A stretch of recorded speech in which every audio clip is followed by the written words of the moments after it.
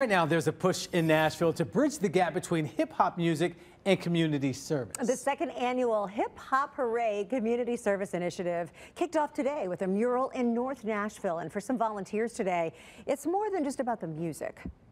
I wanted him to see it firsthand at a young age, so that way when he's older, he will be able to already know what to do, experience, want to get into it himself. Darshina Parker is intentional about exposing her son Xavier to hip-hop and community service. It's important too because that's like a stamp in black, and it's really like the black culture. The mother-son duo is among the volunteers painting a mural.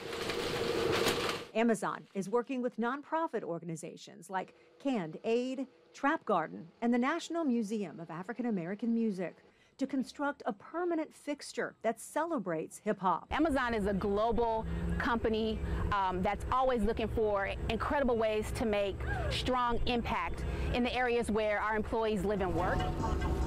For well-known Nashville artist Woke 3, this is more than just graffiti on a wall. I think that my work is just being able to show a positive representation of hip-hop, a real representation of the culture. He wanted to create something that speaks to the community in different ways. You get to see the breaking, you get to see the movements, the colors, the flow, the language, like the concepts. You see all of that in the work.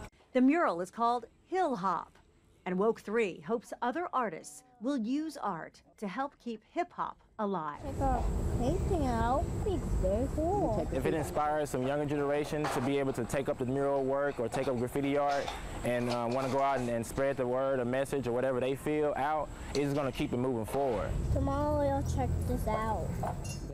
Oh, absolutely. Tomorrow also, volunteers will be putting together 100 bikes, and they'll stuff totes with school supplies and food donated by Amazon. This will go to first graders at Robert Churchwell Elementary. Plus, the National Museum of African American Music is free thanks to their partnership with Amazon.